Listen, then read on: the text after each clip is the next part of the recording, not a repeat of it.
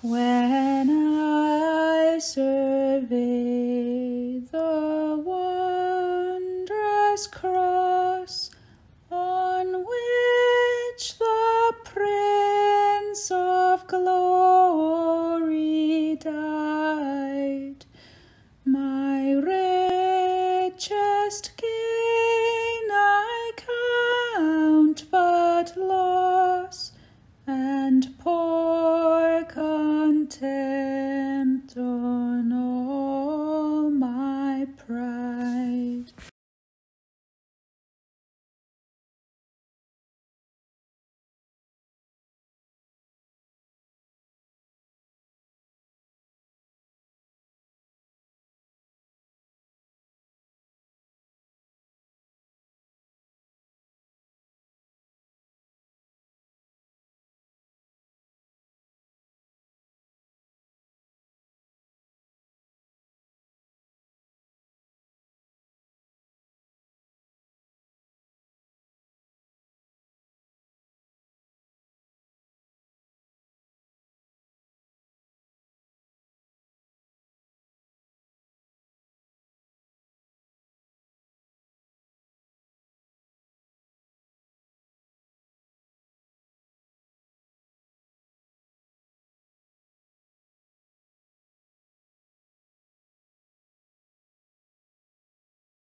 See from his head, his hands, his feet, sorrow and love flow mingled down.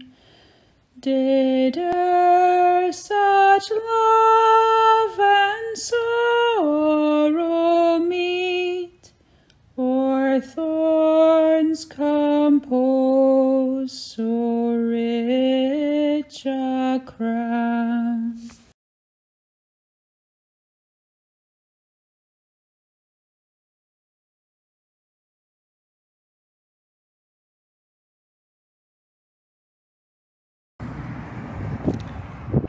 Father, forgive them, for they do not know what they are doing. The events we remember at Easter have an unrelenting quality about them. Quite apart from the build-up of tension in Jerusalem, the compassionate significance of every word uttered during the Last Supper, and the anguish and torment of the evening in Gethsemane, from the time of his arrest, the torture and punishment are unrelenting upon Jesus. The scourging, the beating, the mocking, the trial over the night, and then here we are at the place called the Skull, where Jesus is hanged upon a cross for all the world to see. We condemn regimes that engage in this sort of brutality. We jail individuals who think they can do this to the body of someone else, and yet here we see legalized, sanctioned violence. Here we see the planned degradation by society of people they no longer want to have to deal with. Here we see the brutalized and degraded body of our Lord. And it was all done publicly, without embarrassment or shame. Those emotions were the curse of the condemned, for that is what crucifixion meant. Utter degradation and shame, hanging there hour after hour, sometimes for days, while everyone gawped at you, ridiculed you, were appalled at you. Why would a new religion pick such a figure as this to stand at its head? This moment, when all the sadistic impulses of humanity were drawn to Jesus, was exactly what he had come for. He came to absorb all that was awful in those around him. Beneath the cross of Jesus were the soldiers who had beaten him, the priests who had condemned him, the Roman authorities who had sentenced him, the crowd of ordinary folk who had rejected his ways and bayed for his blood. Father, forgive them, for they know not what they do. Father, forgive the soldiers. Father, forgive the priests. Father, forgive the authorities. Father, forgive the crowds of ordinary folk. Father, forgive us, who stand beneath your cross today, knowing that every wrong word, every mean action, every opportunity for good passed by nails you to that cross.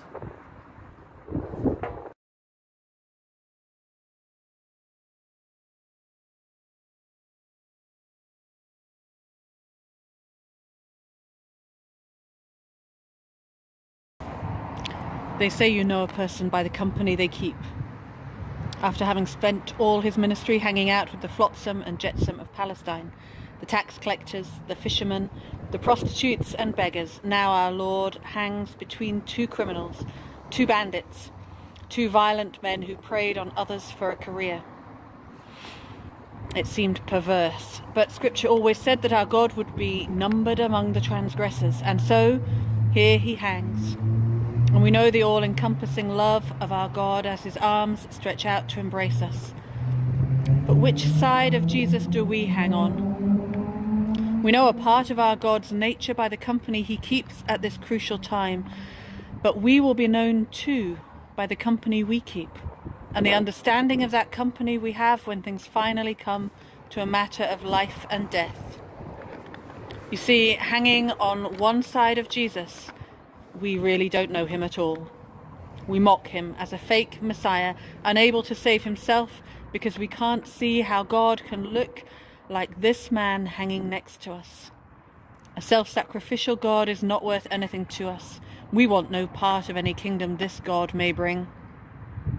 But if we hang on the other side of Jesus, well, then we let the scales fall from our eyes. We put two and two together and we recognize a king not ruling by signs and wonders, although we know from others he's more than able to do them. Not ruling by magic and dazzlement or by shock and awe. No, we see God come to take on death by passing through all that causes it and crushing the one that holds us in the grip of sin. We see a kingdom that we want to live in. And we ask that in his power, Jesus remembers us when he comes into his kingdom.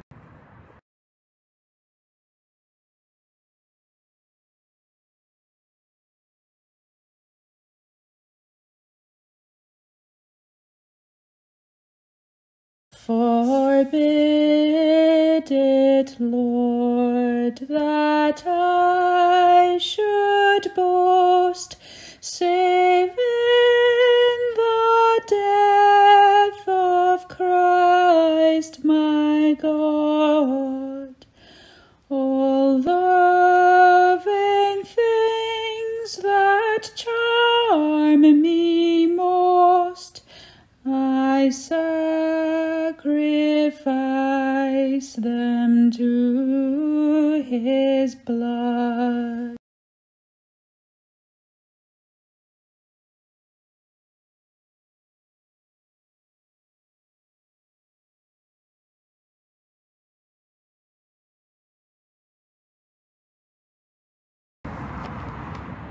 My God, why have you abandoned me? That cry of dereliction, a cry that should cause us to tremble in awe at its awfulness and at the awesome determination it draws from the depths of God to save us. As we look upon Jesus this evening, as we hear his words, we see the full force of the curse meted out on him. Cursed by society, the cross was the cruelest punishment the Romans ever figured out, and the Jewish scriptures wrote, "Cursed is everyone who hangs upon the tree," but most horrifically cursed by God the Father, cursed with the shocking weight of the curse that took us out of Eden, took us out of the presence of God himself. God the Son clothed himself in the stinking rags of our sin that day, and God the Father in all his holiness could not look upon the one with whom he shared eternity, and the world went cold as Satan smelled victory. And why? For love of us, to bear the curse that ties us to death in our sinfulness and holds us forever and all eternity away from the presence of God. The moment is awful and should cause us to tremble, but we're not looking at God punishing the Son. We're looking at God the Father and God the Son working together to find the only way out for the world they created, for the people they love. Together they take the consequences of our rebellion and break the chain that binds us to our just end. So in this cry of dereliction, in this heart-stopping, universe-ripping moment of forsakenness, we see a depth of love, a commitment to mercy that causes us to tremble.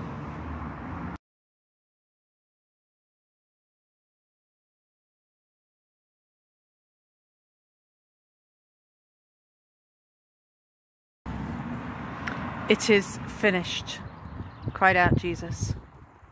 Not, "I am finished," not, "I've had enough, I've reached the end of what I can bear," but "it is finished," in the way a new house is finished when all the snagging is done. Finished as in completely and utterly perfected. But in order for it to be finished that day on the cross, something must have been finished before, and that thing was the consequence of sin that rolled down the ages, sin that led inexorably from one day to the next of messed up good intentions, until each person's final day brought death. It was held in check to some extent by the blessing of the law. An awful lot of people were spared the worst pain of humanity's inhumanity, because most of us allowed the law to check us, like a check chain on one of our dogs makes it think twice about racing off in the wrong direction.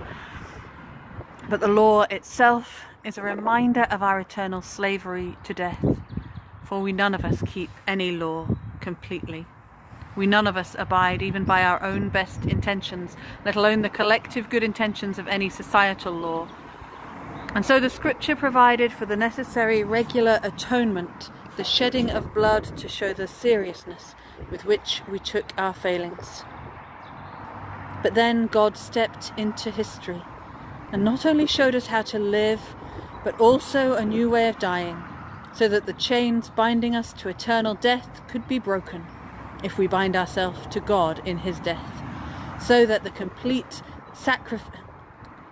incomplete sacrifices made over the generations could be made complete, perfect, finished in Jesus.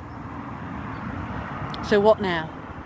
If before Jesus there was no finished, completed reconciliation with God, and then Jesus said, "It is finished," where do we stand now? Well, if we stand alongside Jesus, if we come to God through him, then we plead his sacrifice on our behalf. And there is nothing in this life that finishes us. Nothing that can cause us to say, "I've had it, I'm finished." Because there is nothing in this life that can separate us from the love of God in Christ Jesus. Before the throne of God above, I have a strong, a perfect plea, a great high priest whose name is love, whoever lives and pleads for me. My name is graven on his hands. My name is written on his heart. I know that while in heaven he stands, no tongue can bid me thence depart.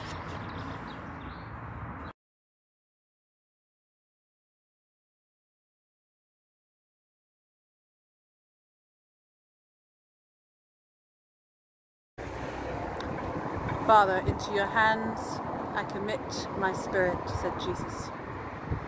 Looking on from the foot of the cross, this is the bleakest and blackest of moments. Our Lord himself succumbing to death. And yet in all the physical agony of crucifixion, not only has Jesus had the compassion to reach out to the man next to him with words of power and comfort, now he chooses to exercise his last breath by quoting a psalm. And not only quoting a psalm, but applying it personally. The words of the songbook of his childhood taught him to say, "Into my hands I commit my spirit." Eternity with God himself taught him to say, "Father, into your hands I commit my spirit." It's a significant addition, as few in his age or in the ages before, according to scripture, felt close enough to the transcendent God to call him Father. But in Christ, God is not just transcendent, that is all-powerful, almighty, awesome, holy, completely beyond us.